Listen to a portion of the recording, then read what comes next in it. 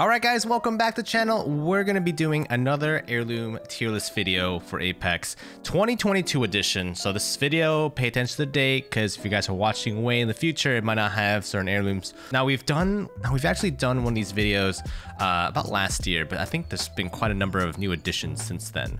So let's just start. We're not going to start in chronological order per se, and I am going to include the heirloom shards and the Bloodhound heirloom skin thing. Because I guess technically those are heirlooms, right? Mythic heirlooms. Let's start with the Bloodhound, or sorry, the Bangalore Kukri blades. Now, I feel like last time I ranked them as S. They are quite good, but I feel like as time went on, I feel like my opinion has changed a little bit, especially with the new additions in the game. So I'm gonna put the Bangalore Kukri at A. It's got amazing animations, it's got amazing sound effects, really like it, very clean overall. Same with the Bloodhound axe. I think the Bloodhound axe is pretty classic. It's small, it's got like, it's kind of out of the way, so it's not really in your screen, and it's clean. It's like exactly what you expect for Bloodhound. It does have a really nice twirl animation as well when you're running around. The Caustic hammer, I really like this one. It's a personal favorite, but I don't know if other people like it very much. You know what I mean? So, but I think if it's gonna be my tier list video, I figured I should be able to be the one to rank this. So if for me personally, it's got to be an S tier. I mean, it's probably one of my favorite heirlooms just because of who it's on. Caustic is probably one of my favorite characters as well. Next up, one of the new additions we have is the Crypto heirloom, the Crypto B1 blade, I believe it was called. Now this one has amazing sound effects. I think if not one of the best sound effects. And I love the running animation that it has, where you kind of like run around like you're Genji. I would say it's an A tier level heirloom. Most of these heirlooms are pretty solid, by the way. So, so far we're kind of filling out the top end, though I'm sure we'll get to a few that are, yeah. Speaking of which, Gibraltar's axe. Is this an axe? I don't even know. It's like a club. The Gibraltar club, I think when it was first revealed, people weren't happy about it, but it's got some really cool particle effects that I really enjoy. The animations are cool. I think it's a solid heirloom. I don't know if it is as clean as the A tier one, so I'd probably, if I could, it'd probably be like B.5, but we'll just put at B for now. Kind of like smack in the middle. Lifeline drumsticks. Now, these were, I think, the second heirloom that I got. I liked them, but they're unique. Let's just put it that way. You know, they're not a weapon necessarily. They're not like a sword or a spear or an axe or a hammer. These are just plain old, like, you know, futuristic drumsticks. The only problem with this thing, and I think this kind of extends to heirlooms in general, is like there's a finisher where Lifeline knocks someone out with the drumstick, and they don't use the skin for the heirloom if you have it, which kind of bums me out. And I feel like heirlooms in general should have their own finisher, but that's just for a separate thing. These are nice. They're not bad, but they're not my favorite. I'd probably put it with like Gibraltar's club. Yeah, probably Gibraltar's club, maybe. Yeah, might be a C. Maybe a C or a B. I have a hard time deciding. If I could, I'd do like B.5, but that'd just be too many denominations. We'll put it at C for now. C isn't bad. I think anything above like C and above is good. But yeah, I think if I could put it here, we'll just put it at C for now. We can adjust that later. Next up is the Mirage trophy. Now, Mirage as a character, like in the game, isn't my favorite. Personality, I think he's cool. I'm glad he shows up in the cinematics. He's always the comic relief guy, but I'm kind of bummed that, well, actually, honestly, I don't even know what his heirloom could have been. I think like the heirloom artwork itself, like the execution was really good as it could be. But I think just the concept, I'm just like, I'm not in love with it. But then again, I couldn't even think of anything better myself. So that being said, the trophy, it's got a cool, it's cool, I guess. It's cool looking, you know, it's kind of silly, but I think it's gonna have to go into F for me. If we're gonna talk about, you know, most favorite to least favorite heirlooms, unless you're like a diehard Mirage player, I think I'd get this one last. I think the art team did a good job with it. It's just like, I think Mirage is a tough one to make cosmetics for. Even, honestly, even like skin-wise, I don't think Mirage gets that many cool skins. That just might be like, I just think his theme is kind of hard to work with. The Octane Switchblade. It's a Switchblade folding scissor knife or what? Ah, Jesus, someone's gonna call me out on this, but a flip knife? Is that what these are called? So this one's pretty neat because it has like the little, I don't know if you guys can see it, but it's got like a little needle on the other end, and you can, you know, it has an animation where like he injects himself with his drugs. This one's pretty clean. I would say Octane's one of the most popular characters, and I haven't seen that many people complain about it. The animations are sick. I believe they mocapped, I think, someone actually spinning one of these kind of knives, and that's how they got the animation down. I would say it's an A tier one. Definitely one of the more desirable heirlooms out there. Pathfinder's gloves. Now,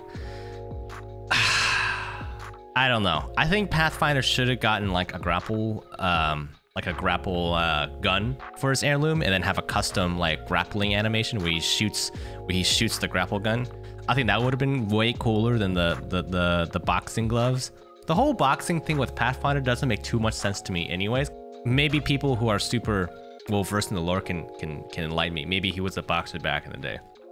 But yeah, these gloves look cool. I think they definitely look futuristic and nice, but for me, I'm not a huge fan. I think it'll go into C tier for me. Maybe C or F. I think C. I think they're better than the Mirage trophy, but probably about the same as the Lifeline.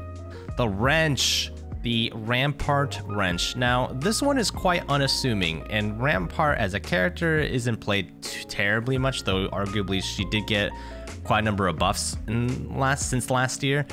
And as a character, she's definitely better. As an heirloom, I think it fits Rampart. She's a mechanic, you know, that kind of fits her style, and the animations are pretty cool. It's not like super like shiny and new like the you know, like some of the other heirlooms, but it is kind of got that like rustic tool that, you know, she would actually use. So I don't know, I quite like this one.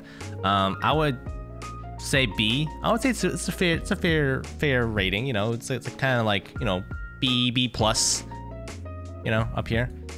Wraith, sorry, not Wraith. Revenant's Scythe. Now this one, I think was pretty sick. The Scythe was incredible. The animations, the sound, I think the Revenant Scythe is an amazing heirloom. I would put this at S, I would say.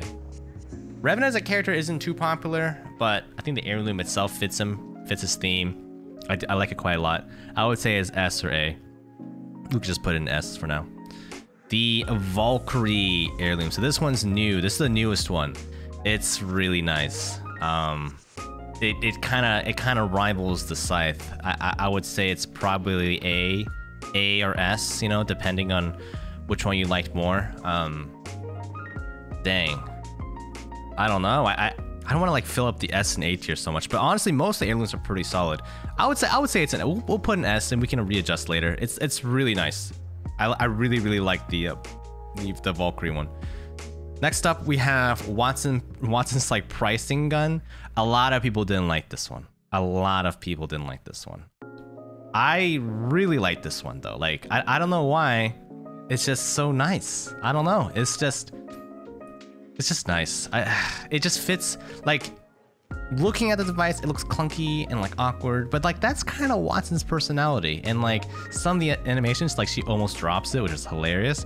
And I don't know. I quite like the pricing gun, and I think it also has a unique door kick animation as well. So I would rate this at an A tier. Probably my favorite. Oops, that's a B. I would say probably my favorite of the A's. Yeah, personally, I would say it's my favorite of the A's.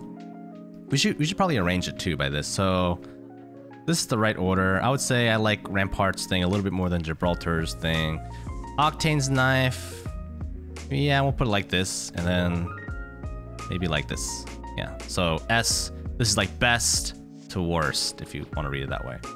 Next up, we have the classic heirloom, the very first heirloom, Wraith's Knife.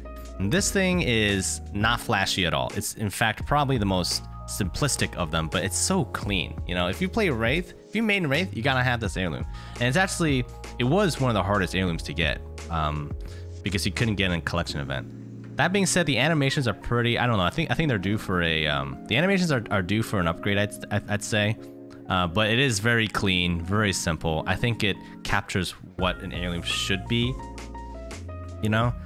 That being said, I would say it's an S tier just for like its historical significance because of how many people love it. If it was like released today, it would probably be like an A or B tier one, but just because it was like the first one and it's the one that like everyone knows it's like the heirloom, I would say it's an S tier one.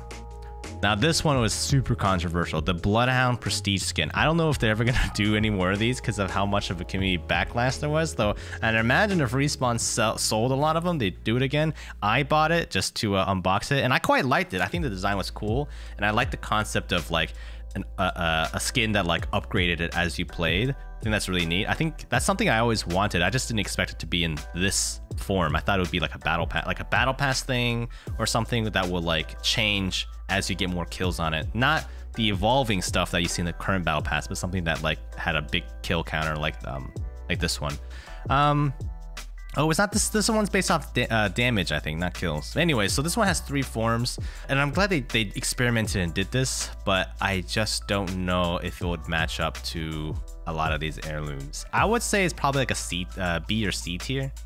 Like I would probably want it over like Bloodhound's Pathfinder's gloves. I don't know. I don't know if I would choose it over anything else. It is cool though. I'm glad I have it, but if I had to pick it over something else, I'd probably put it around C. Now, the last thing is the heirloom shards. Now, these were introduced, I think, last year or no, maybe 1 or 2 years ago, so that like when you unbox an heirloom pack, you aren't just given a random heirloom, you're given the shards, and you can use the shards to buy what you wanted. So it kind of helped trim down on people getting an heirloom they didn't want. That being said, it's not terribly exciting. I mean, it's like just like the money, the currency. I would say it's probably B. I mean, it's like cool, we got it. You know, it should be S, right? It should be S because it means like you can get anything. But I don't know. I probably shouldn't have even included this. I don't even know how to rank this. Maybe we should even rank it. Maybe we should even be here. You know, maybe it should just be. Oh, I can't even take it off anymore. Oh no.